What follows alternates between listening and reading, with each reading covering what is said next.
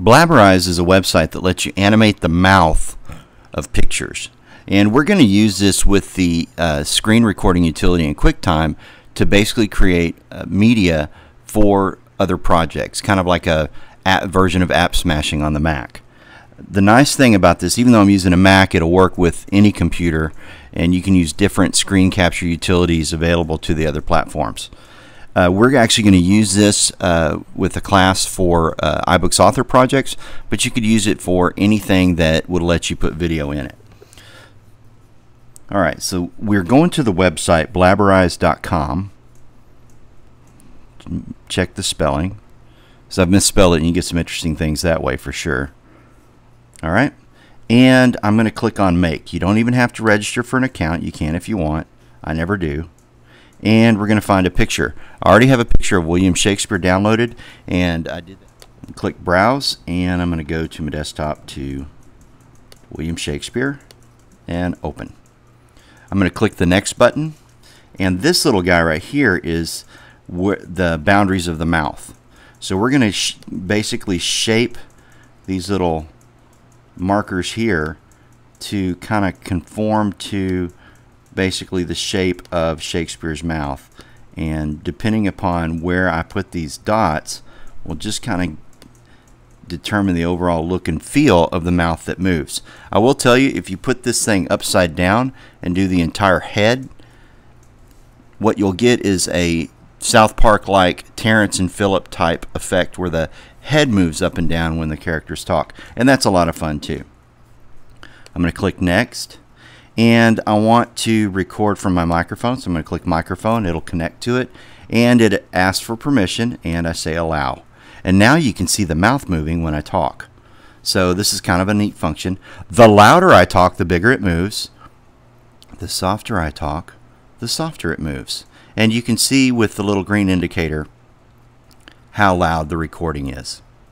Alright, now I'm going to fire, the next thing that I would do is fire up QuickTime and take a screencast of just this area.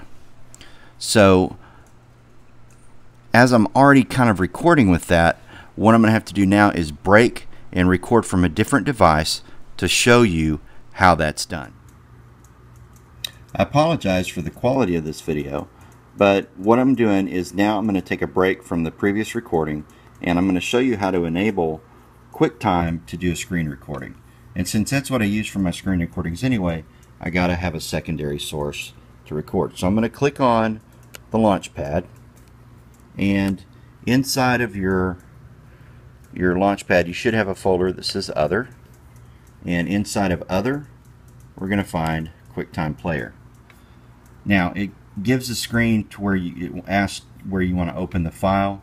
I ignore this, and instead I go up here next to QuickTime, click File, let me focus that, and I go down to New Screen Recording. Now movie recording in Yosemite, if you have your iPad plugged in, is a great way to record the iPad screen. Just play with it, you'll figure it out, it's not hard. We're going to click New Screen Recording. Now, one of the things that typically goes wrong, you can see how the volume is being picked up by the microphone because of the way that these lines are moving as I'm talking. It's not uncommon that you'll see nothing, and really all you have to do is just click on a down arrow and select the microphone. Usually it's the internal mic. Then I click Recording, and there's two types of recording. You can do full screen or partial screen. For this next demo we're going to do partial screen because in Blabberize I just want the area around Shakespeare.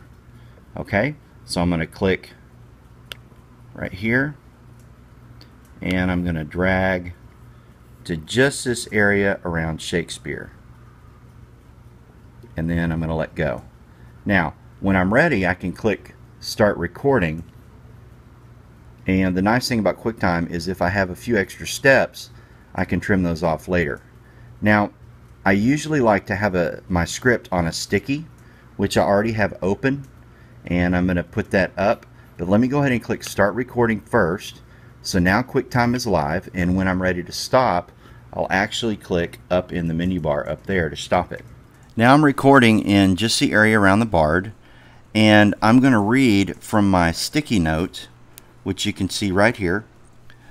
I'm going to record as I read, and then I'm going to trim the excess down using QuickTime, which is simple. You just click edit and trim when you have the final product up. Alright, here we go. All the world's a stage, and all the men and women merely players. They have their exits and their entrances, and one man in his time plays many parts, his acts being 7 ages. And now this is now when I would click the stop button and stop the video.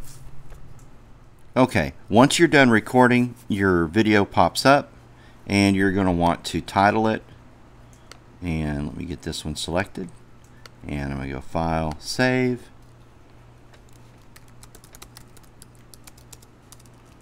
I'm going to take out the grammar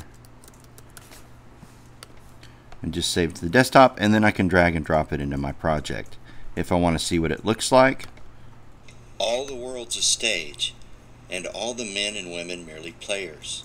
They have their exits and their entrances. You can see it there. If I need to trim it, if I click Edit and Trim, I can just drag this to trim off pieces that I don't want.